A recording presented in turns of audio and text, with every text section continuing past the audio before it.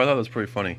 I'm using this crap PC as a demonstration of some hard drives I come across, and I forgot I had, and there's one in there already that I put in, and it's friggin' Windows 2000 Professional on it. Um, but it won't. The computer will refuse to boot it. Probably because the computer is newer than, yeah, I don't know, but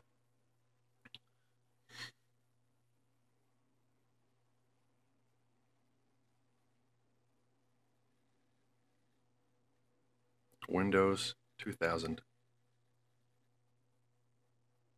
Professional. I'm like, holy crap. I don't come across that operating system too often. But then I get to just get this. Blah, blah, blah, blah.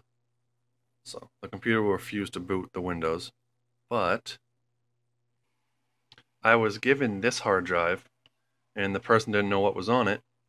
So I hooked it to my external, and it said something about Windows NT.